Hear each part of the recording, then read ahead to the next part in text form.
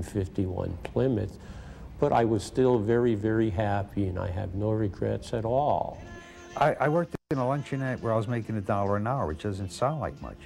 But for that $1, I could buy 2 hamburgers, a soda, and fries. When you were sick, it was a lot simpler.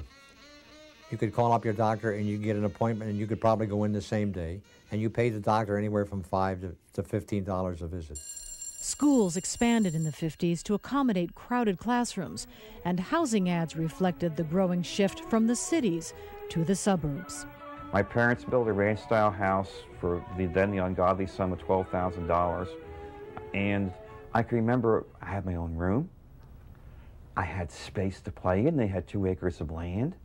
Here's the '58 Ford Country Squire, one of 6 new Ford station wagons. And the decade is considered by many the great age of the automobile. A new car was the ultimate status symbol.